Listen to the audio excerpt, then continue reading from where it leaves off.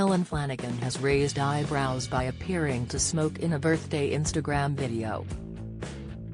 Clutching a purple lighter, the actress was seen pretending to light a candle as if it was a cigarette, as she sat beside a huge pink cake to the tune of Drake's ratchet "Happy Birthday."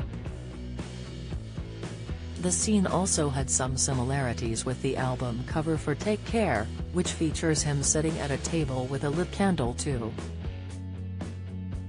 However, the former Coronation Street star landed herself in hot water with some fans, who disapproved of her simulating smoking.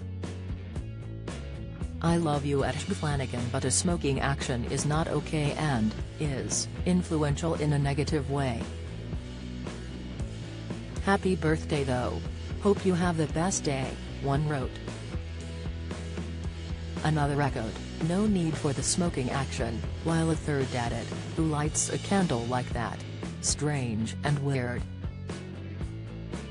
Don't miss. Sandra Bullock's longtime partner Brian Randall dies after hidden battle. However, other fans sympathize that it was just a bit of a fun and not hurting anyone, as it was not a real cigarette. Meanwhile, former N-Dubs star Talisa, one of Helen's pals, took to the post in celebration, telling her, "Happy birthday you little beaut." Agent Provocateur also reacted to her video, telling her she looked gorgeous in their strapless faux leather corset dress, which retails on their website at £895. The pricey purchase accentuated Helen's cleavage after the boob job she had to boost her confidence after breastfeeding 3 children. Don't miss. Sinead O'Connor's cause of death update given by coroner. Latest, John Irwin flooded with support as he marks last ever milestone with son, health. BBC's Nick Owen tied knot with wife just 3 years before cancer heartbreak. Insight, after feeding son Charlie and daughters Matilda and Delilah, and realizing that her youngest might be her last baby, she had a lift and bigger implants fitted.